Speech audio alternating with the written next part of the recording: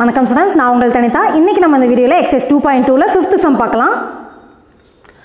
Solve 1/5 into modulus of 10x minus 2 is less than 1 னு கொடுத்திருக்காங்க. So first நம்ம question எடுத்து எழுதிடலாம்.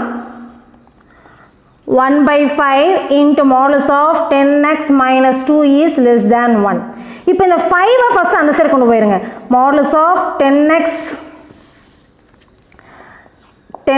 minus 2 is less than 5 வந்துருங்களா?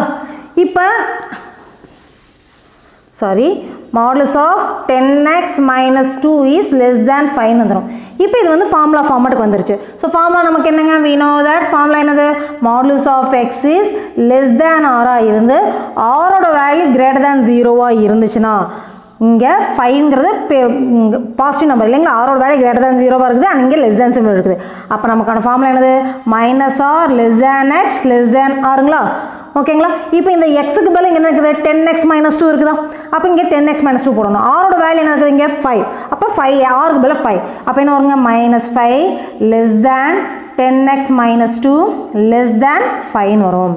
நமக்கு என்ன தேவை? எக்ஸோட வேல்யூ தேவை. ஸோ ஃபஸ்ட்டு ஒவ்வொரு நம்பராக இதில் இருந்து ரிமூவ் பண்ணணும். இப்போ இங்கே -2 இருக்குது. அப்போ இது போகணும்னா ஒவ்வொரு டேர்மோடையும் நான் 2 ஆட் பண்ணணும். ஸோ ஆட் பண்ணிங்க என்ன வரும்? -5 + 2 less than 10x minus 2 + 2 less than 5 + 2 வருது. ஓகேங்களா? இப்போ -5 + 2 என்ன வரும்? -3 வருங்களா? -3 less than இந்த -2 + 2 கேன்சல் ஆயிரும், 10xன்னு வந்துடும், less than 7.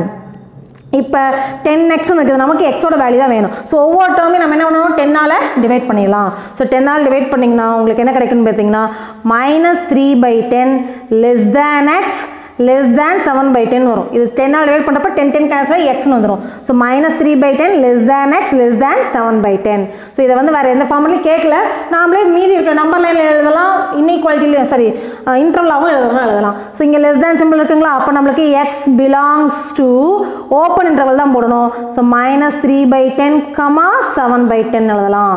அதே நீங்கள் நம்பர் லைனில் போடுறதா இருந்தால் இந்த பக்கம் -50, இந்த பக்கம் +50, இங்கே ஆரிஜின் நெகட்டிவ் வேல்யூ லெஃப்ட் சைடில் எழுதணும், பாசிட்டிவ் வேல்யூ ரைட் சைடில் எழுதணும். So in between less than எக்ஸோட value greater than -3/10 and less than 7/10. அப்போ உங்களுக்கு சொல்யூஷன் இதுதான், இந்த போர்ஷன் தான் வரும். ஸோ இது வந்து ஓப்பன் இன்டர்வல் அப்படிங்கிறதுனால இந்த ரெண்டு வேல்யூஸும் இன்க்ளூட் ஆகாது, அதனால் ஓப்பன் இன்டர்வல் போடுறோம். So this is our required answer.